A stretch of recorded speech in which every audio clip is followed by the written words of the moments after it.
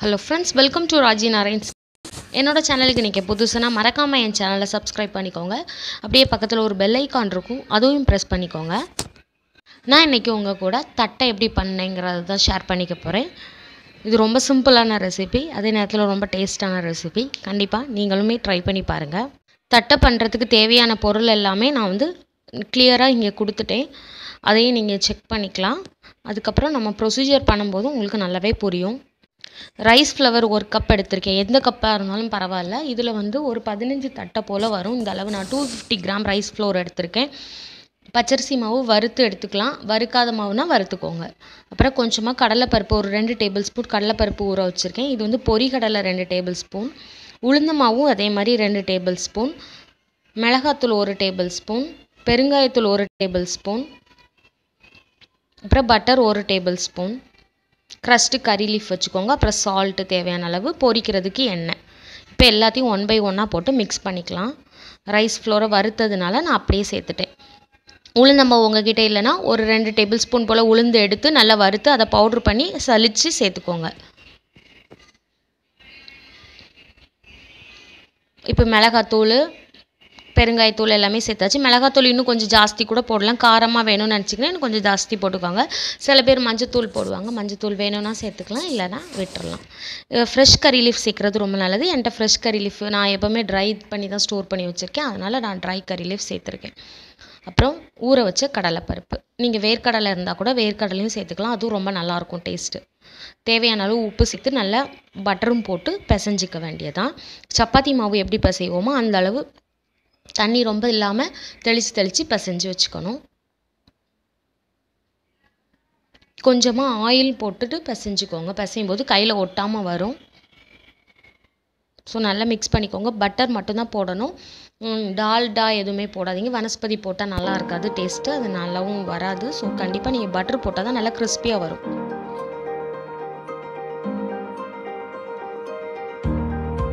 தண்ணி நல்லா இப்படி தெளித்து பிசைஞ்சிக்க வேண்டியது.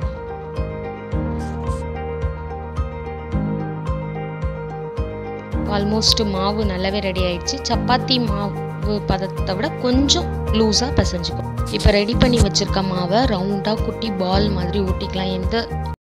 எந்த அளவு வேணுமோ அந்த அளவு உருட்டிக்கணும். நான் மீடியம் சைஸான தட்டை ரெடி பண்ண போகிறேன். ஸோ இந்த அளவு நான் வந்து ஒரு சின்ன லெமன் சைஸ் எடுத்திருக்கேன். இந்த பாலை வந்து நல்ல ஒரு பிளாஸ்டிக் ஷீட்டு இல்லைன்னா பால் பாக்கெட் கவரு ஏதாச்சும் அந்த மாதிரி சீட்டில் வச்சுட்டு எண்ணெய் தடவி இந்த மாதிரி ஸ்ப்ரெட் பண்ணோன்னா ஈஸியாக நமக்கு எடுக்கிறதுக்கு ஒட்டாமல் வரும். இதுக்கு வந்து ஒரு ஃப்ளாட் சர்ஃபேஸ் இருக்கிற பாத்திரமாக ஏதாவது வச்சு ப்ரெஸ் பண்ணும்போது நமக்கு ஈவனாக நல்ல ரவுண்ட் ஷேப்பில் ஃப்ளாட்டாக நமக்கு வந்து தட்டை கிடைக்கும். ஸோ தட் கிண்ணமோ இல்லைன்னா தட்டோ நீங்கள் பண்ணிக்கலாம். கை வச்சு பண்ணுறதாலும் பண்ணிக்கலாம். பட்டு கை வச்சு எவ்வளோ தூரம் கரெக்டாக ஸ்ப்ரெட் பண்ண முடியும்னு எனக்கு தெரியல. நான் எப்போவுமே ஒரு ஃப்ளாட் சர்ஃபேஸான பிளேட்டு இல்லைன்னா ஒரு கிண்ணம் ஏதாச்சும் தான் எடுத்துப்பேன். இந்த கிண்ணத்தை விட ஃப்ளாட் சர்ஃபேஸில் ஒரு பிளேட் வச்சு பண்ணேன். அது ரொம்ப நல்ல ஷேப் வந்துச்சு. ஸோ ஃபஸ்ட்டு அந்த கிண்ணம் எடுத்து யூஸ் பண்ணேன். இப்போ அடுத்தது நான் மாறிட்டேன்.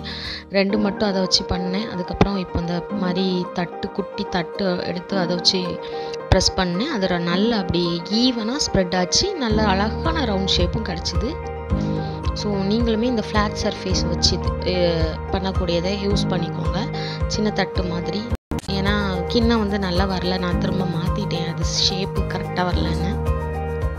ஸோ இந்த மாதிரி எல்லா மாவையுமே நம்ம ரவுண்டு முதல்ல பால் மாதிரி பிடிச்சி வச்சுட்டு அதுக்கப்புறம் இந்த தட்டு மாதிரி வச்சு நம்ம ப்ரெஸ் பண்ணி எடுத்து வச்சுட்டு அதுக்கப்புறம் எண்ணெயை வந்து நீங்கள் இது பண்ணும்போதே எண்ணெய் காய வச்சிடணும். எண்ணெய் காஞ்சிட்டே இருக்கும்போது இந்த தட்டையெல்லாம் தட்டி முடிச்சதுக்கப்புறம் ஈஸியாக நமக்கு பொரிக்கிறதுக்கு ஈஸியாக இருக்கும். ஸோ இப்போ எண்ணெய் காஞ்சிட்டு ஆல்மோஸ்ட்டு நான் வந்து உங்களுக்கு பொரிச்சு காமிக்கிறேன். நல்ல எண்ணெய் சூடாக இருக்கட்டும். அதுக்கப்புறம் ரொம்ப ஹை ஃப்ளேம்லேயும் வேண்டாம், ரொம்ப லோ ஃப்ளேம்லேயும் வேண்டாம். மீடியம் ஃப்ளேமில் வச்சு நம்ம பொரிச்சு எடுக்கும்போது உங்களுக்கு தட்டை ஈவனாக நல்லா வேகும் 2 பக்கமும். ஃபஸ்ட்டு இந்த சைடு வந்து நல்லா கோல்டன் ப்ரௌன் ஆனதுக்கப்புறம் திருப்பி போட்டு கோல்டன் ப்ரௌன் ஆகட்டும். அதுக்கப்புறம் நம்ம எடுத்துக்கலாம். கொஞ்சம் டைம் ஆகும்.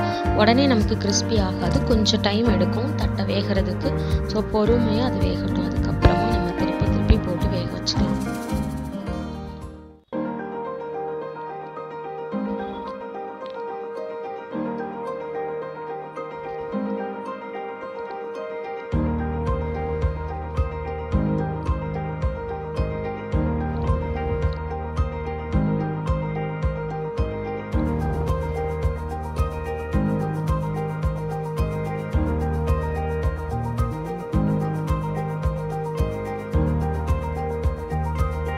இப்போ ஒரு சைடு வெந்துடுச்சு, நான் இன்னொரு சைடு திருப்பி போட்டுடுறேன். இப்போ நல்லா கோல்டன் ப்ரௌன் வந்ததுக்கப்புறமா நம்ம எடுத்தால் போதும். அது வரை நல்லா வேகணும்.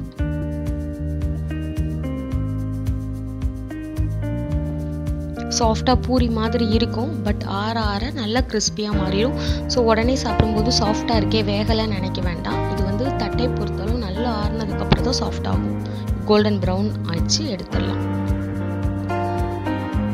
இப்போ நான் கோல்டன் ப்ரௌன் ஆனதுக்கப்புறம் நான் வந்து எடுக்க ஸ்டார்ட் பண்ணிடுறேன். திரும்ப